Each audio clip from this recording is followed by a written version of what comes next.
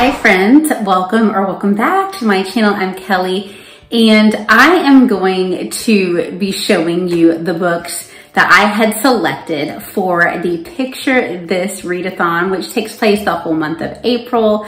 I didn't do a TBR for this because, you know, it's kind of like, okay, I've read them before. Because I've read so many picture books, but I just wanted to experience them again. And so now I'm going to talk about the books that I chose. This is a readathon that is hosted by Jack from Spreadbook Joy and Shelly from Shelly Swearingen, and two great channels. Please check them out. Let's get going. I love the prompts and the books that I chose for this. So the first prompt, and these first three are Shelly's prompts, was silly. And I'm gonna go with Monsters Love Underpants for that. It is such a cute book. It's hilarious. We have some monsters in various forms of underpants and have kids that just like to giggle, like most kids, especially little boys, that like monsters and silly things like that, then I think you will enjoy it. It is by Freedman and Cort. The next prompt is funny. And this book, I chose this book because every single time we have read this book, it's just dropped to the floor giggles from the kids. And it's called I Say You, Ooh, You Say Aw.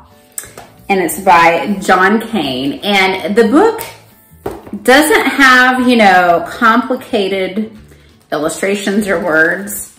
You know, a lot of the pages are like this, but it prompts them, like when you hear ooh and ah, to make sounds or do movements. And we have a donkey. And it's just funny. And just by the end of it, we have the donkey with, I'm noticing a theme here, with its underpants on its head. So I don't know if you've had a problem with that with your child, putting underpants on their heads. Maybe don't take my book recommendations today. All right, so the next prompt of Shelly's was pink, and I could not choose between my daughter's two favorite picture books from when she's little. She still loves these, even though she just turned 13. And of course, none other than Pinkalicious by Victoria Kann and Elizabeth Kann. And oh my goodness, so Pinkalicious, she had too many pink cupcakes and she has turned pink. And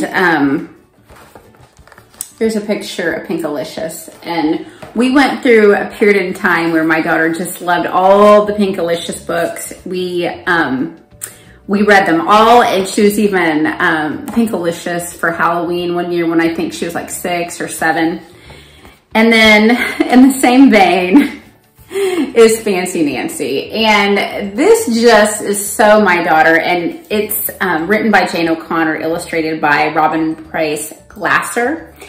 And Nancy is just such a fancy girl. She's just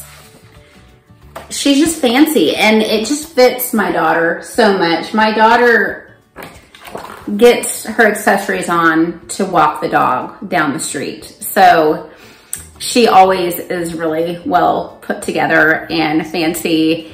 And I just love it. That's who she is. So the books really fit that very well. All right, now we're going to be moving on to Jack's prompts. And the first one of hers is Hope. And I'm going to go with a very classic book. And this is Corduroy. And it's by Don Freeman. And Corduroy is, of course, this bear that's in a department store. And this precious little girl wants to take him home, but Mom says we can't afford to buy him today. And he has this hope that he could have a home, but the girl left. And then she comes back for him, and she's got her money, and she comes back for him, and she just loves him, and she takes him home. And it's just so hopeful for home for him, and just a precious story. And I think my daughter got that for her first birthday.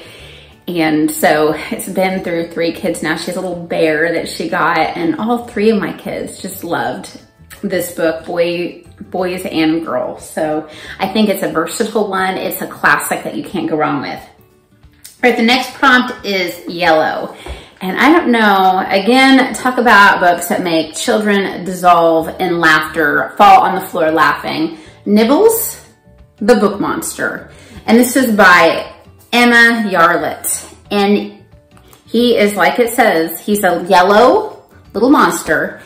And he likes to eat books. And he goes through the story and he like ends up in Goldilocks and the Three Bears story and keeps messing up these fairy tales. When he gets to Jack and the Beanstalk, there's just this one section of the book that has my children just dying with laughter every single time. It's just such a cute little book, and it's good for book loving kids too, because it's like books within books. So I love that. So that goes with the yellow prompt. And then the last prompt of Jack's was movement. And for this one, I'm going with the Curious Case of the Missing Mammoth. And this is by Karl James Mountford.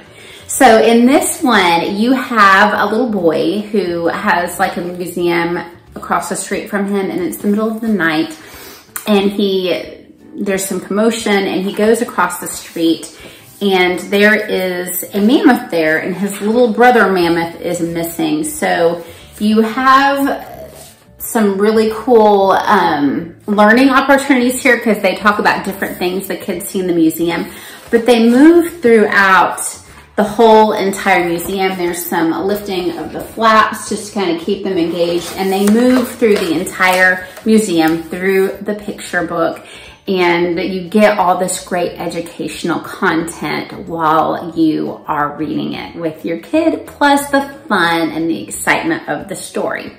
So those are some picture books that I love. I hope that you have done this readathon. Whether you have children or not, picture books are so healing to the soul, and they're so much fun.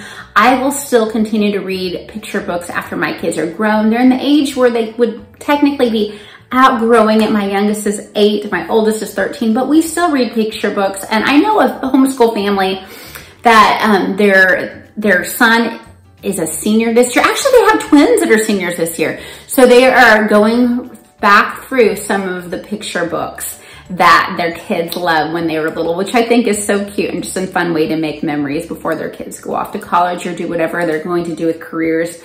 So picture books are a blessing, and we should embrace them. As always, read a lot. Thank you. Bye-bye.